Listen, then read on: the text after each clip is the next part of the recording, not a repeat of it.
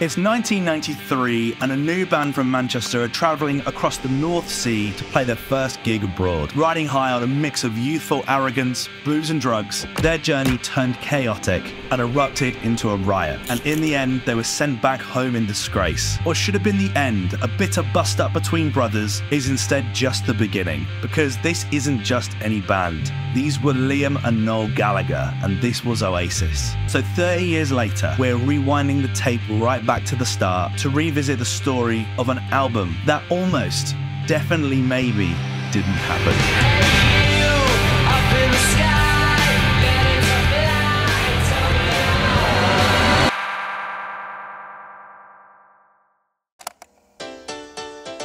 It's 1991 and the Manchester scene is in full swing, sporting a healthy blend of alt rock and acid house, and Mancunians are obsessed with the newly established rave culture.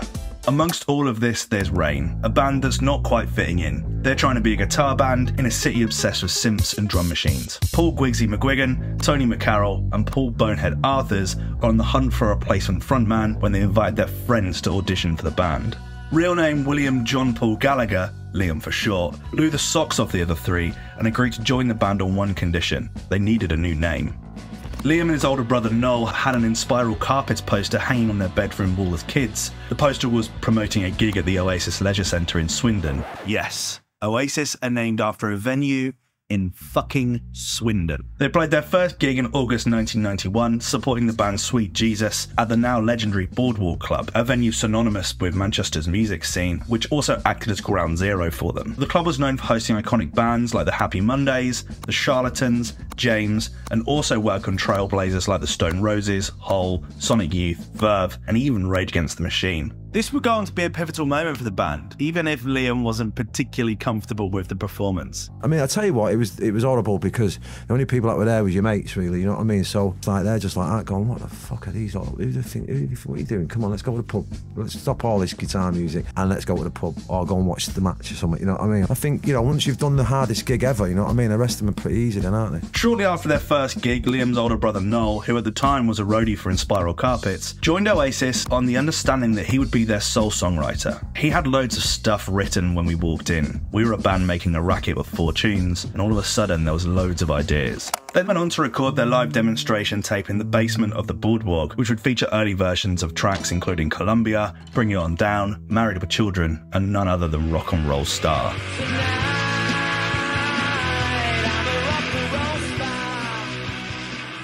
It's estimated that about 10 copies of this tape exist, with a J-card insert of a spiralling Union Jack. One of these 10 tapes sold in 2016 for £6,000. If I'm honest with you, I thought it would be a lot more. In 1993, they were sharing a rehearsal space with an all-girl band, Sister Lover, who had invited them to support them at King Tut's in Glasgow. Scraping together enough cash to hire a van, they embarked on a 6-hour journey up the M6. We get there really early, and we said we're Oasis from Manchester, we come and play tonight. And he goes, never heard of you. I'm like, ah, clever boy. And the guy said, there's no band down here. He said, yeah, it's all right with Debbie. And he's like, no fucking way. So we just informed him. And there was like 20 of us.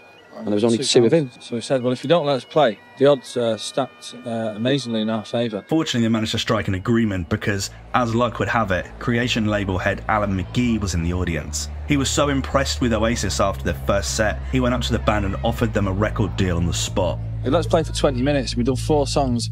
When we came off stage, unbeknown to us, Alan McGee was just stood there with his hand out and he went, hey man, have you guys got a record deal? So we said, no. He says, do you want one?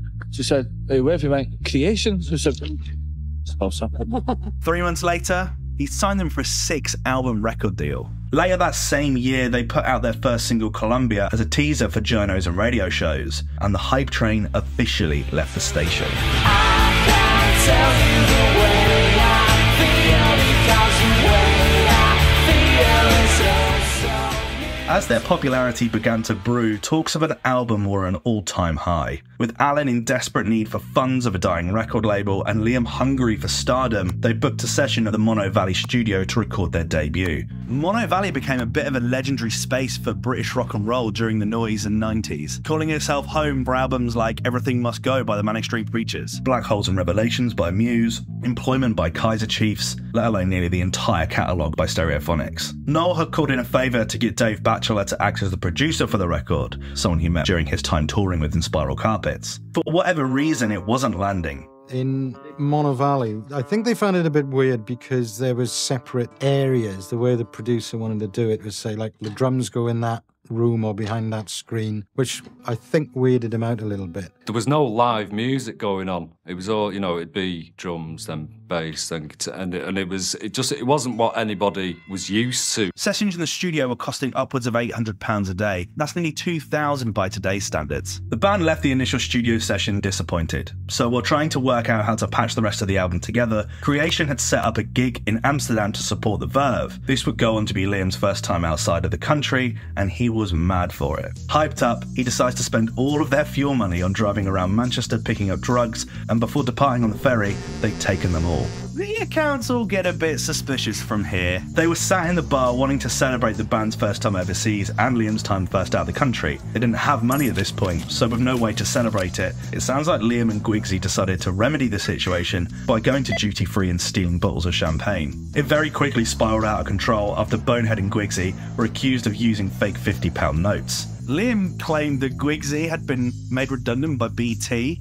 and paid him 50 grand in cash in £50 notes in a briefcase. In classic Liam fashion, a full-on bar brawl broke out. Then as a fight broke out, and all I remember was it was a bit Benny Hill. Yeah, it was fucking mayhem, man. I loved it. Suffice to say, the incident ended with all members, bar Noel, who was asleep in his room and totally unaware of everything, getting arrested and eventually deported back to England. So after failing to successfully record their debut album and catastrophically fucking up their first international gig, they returned to the UK, and their manager Marcus Russell was not happy. He saw the whole thing as a squandered opportunity to get in front of big wig execs across the world. Alan McGee, however, he saw that there was a bit of a potential here and could use it as a selling point for a new unhinged band on the rise. After all of this chaos, the band still weren't happy with the sound of their first record, so they decided to return to the studio, this time the Sawmill studio in Cornwall. Their biggest challenge was trying to capture the energy of their live performances, so they decided to call in the help of their sound engineer on tour, Mark Coyle. I'd be interested to know why they took that risk of putting me in charge of that. No track record whatsoever. The thinking is, who does the live sound? Mark does. So let's go do it live. Thank God for that, you know, because we all knew that Coyle understood it. He got us.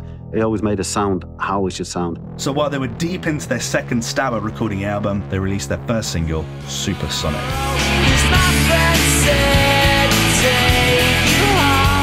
The artwork for the single was taken from their first attempt at recording in Mono Valley, and it debuted at number 31 in the British charts. Prince's The Most Beautiful Girl in the World was number 1 that week. Despite the success of Supersonic, back in the studio, things still weren't working. There was just something missing. Coyle was an engineer, not a producer. So while it sounded great, it still needed someone to help put the whole picture together. So in a bit of a scramble, Creation Records calls up Owen Morris to mix the record, who pulls it off in Johnny Marr's studio in Manchester over a bank holiday weekend in May 1994. Marcus got me in, because I don't think he knew anybody else. So I was very lucky to be in the right place. No one was like, that sounds great, that'll do. And they let me do exactly what I wanted. And I'm thinking, well, what's he done? You know, I don't get it. He did one mix and it was just outrageous.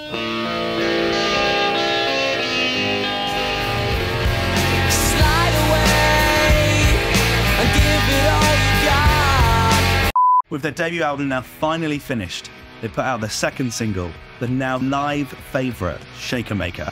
It's a track that was named after a toy from the 1970s and debuted at number 11, earning themselves an opportunity to perform on Top of the Pops the following week.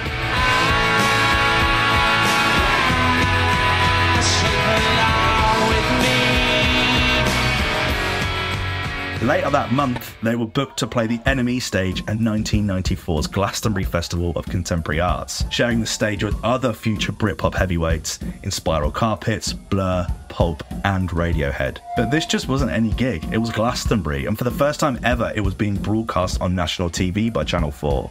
If you go into the archives to watch this, you'll see this old performance of Live Forever. But it was June, and Live Forever didn't come out till August. So they're playing this track to crowds hearing it for the first time. No one knew what they were witnessing. I think you're the same as me. You see things I'll never see.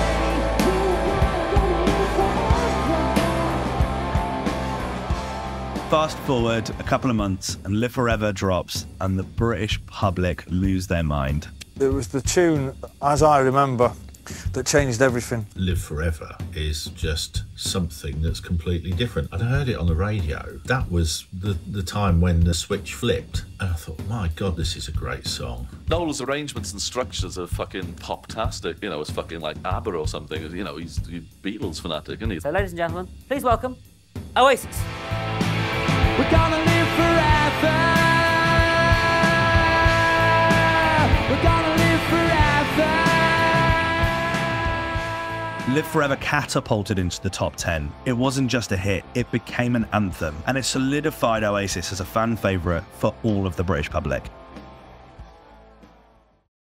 By this point, Creation Records were in £2 million worth of debt, and they only had 60k to promote the album. So rather than put spots in magazines like Q or NME like every other traditional record label would, they decided to put it in football magazines and match programmes. His suspicions that Oasis would appeal to these non-traditional audiences was proven when dance music magazine Mixmag gave the album 5 stars. It's one of many tactics that new Labour would end up using to win the general election in 1998, which saw Tony Blair become the PM. But this, as well as Creation and Oasis's input, is a story for another day. Definitely Maybe was released in August 1994. It sold 100,000 copies in the first 4 days and debuted at #1 in the UK albums chart, outselling the #2 record, The Three Tenors in Concert in 1994, by 50%. Music outlets like the NME and Q Magazine would score the album 9 out of 10 and 4 out of 5 stars. Keith Cameron from the NME described Noel Gallagher as a pop craftsman in the classic tradition and a master of his trade, noting that they're more than just hype. To date, it's gone down in history as one of the most explosive debut records in England, selling over 8.5 million copies worldwide. Their story continues to be one of legend. The following year, they followed up Definitely Maybe with the release of their monumental sophomore record, What's the Story, Morning Glory. They went on to headline Glastonbury, going from 4th down on the second stage all the way to the top of the pyramid stage in just 12 months. And by 1996, they'd sold over 250,000 tickets for their now legendary Nebworth gig. They went on to cause trouble all over the world, releasing 7 studio albums before falling out and Noel quitting the band in August 2009. But that is just a story for another day. I hope you enjoyed this vid. It's taken me a long time to put it together, and it's been since July that I've done a proper video, so I'm really sorry for everyone that's been waiting. But hopefully, the production quality of this one makes up for it. If you like more like this, hit subscribe, let me know who you want me to cover next, and I'll see you in the next one. Cheers.